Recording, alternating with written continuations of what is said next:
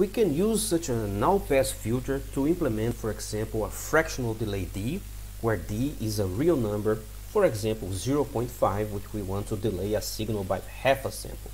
So in this case, we cannot simply use a memory element as in the case of integer delays.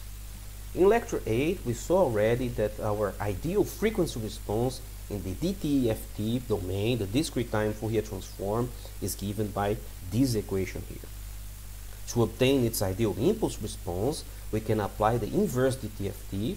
We also saw this in lecture 8, but here, so what we're doing, we are applying the inverse DTFT to our ideal frequency response. So after all these mathematical manipulations here, important to remember also this exponential and trigonometry properties here, and when we replace things, we find out that the ideal impulse response is a sinc function shifted by D. So for the case of an integer delay D, this degenerates to a 1 at the D position of our impulse response and zeros elsewhere.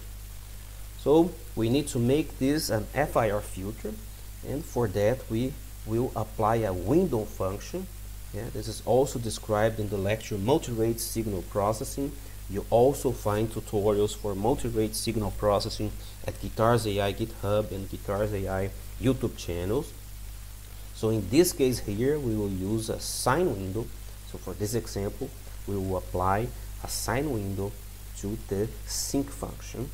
So here is the equation for the sine window, where L is the length of the window, and then n goes from 0 to L minus 1. So what we're doing is that this avoids having sudden ends of the impulse response. We also want to keep the most significant part of our sinc function to keep the resulting error small. So what we need to do is that the samples that we will drop out, they also should be small.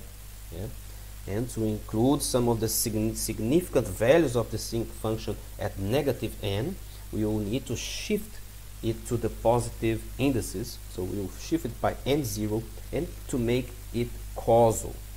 So in this way, we will obtain the following impulse response. So it's our sinc function shifted by n0, and then we will apply a window, is a sine window, so it's a multiplication in the time domain.